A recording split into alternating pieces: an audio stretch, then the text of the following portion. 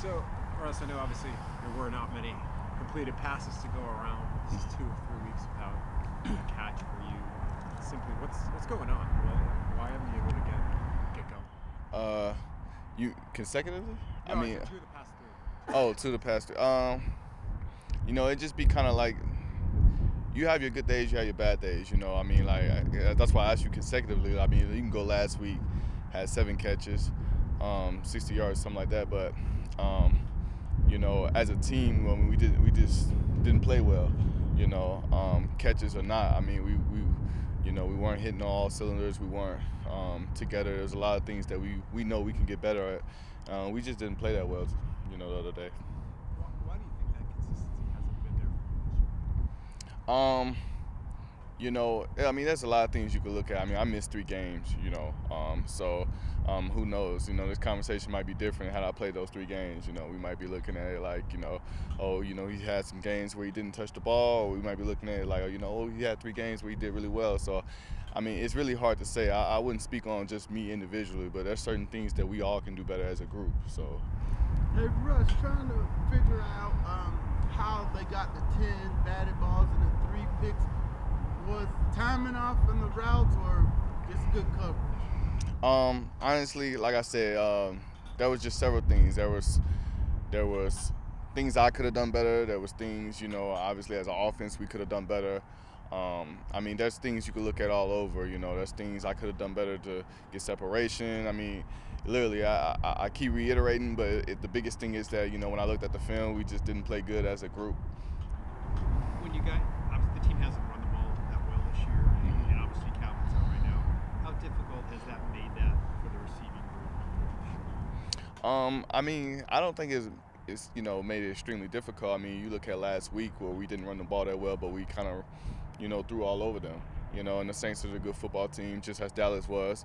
We know what we can do. We know we can run the ball. We know we want to run the ball. But as a player, as a receiver, I know my job is to block when we do run the ball, but get open and catch the ball when we pass it. And I'm going to hold that. That's a standard for me, regardless whether there's a run gain or not. So. I know we were talking to Arthur, and after the game, he was talking about wanting to see more separation in man coverage, against man coverage. And I was just curious from a mechanic standpoint, like, what's the key to doing that? I know it varies from guy to guy, but if you could kind of pinpoint, like, the key to kind of making sure that there is that separation. Right. Well, there's a lot of things, understanding leverage, understanding what these guys like to do when they come into games. We have to understand. Giving Dallas credit, they did a lot of good things, disguising coverages, disguising looks before the plays.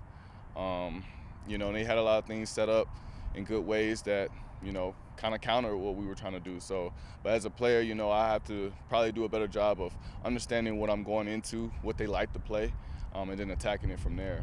Hey, I realize there's a report that Cordero might miss a couple games with the ankle injury. What will that mean for the offense? Has been such a big part of things thus far.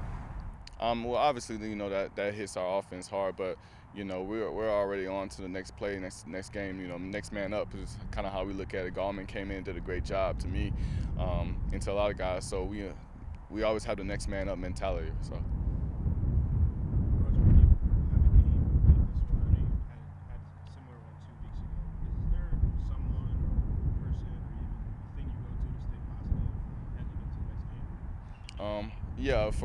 For me, I kind of talk to the group. I feel like for me, no one understands the receiver side better than another receiver.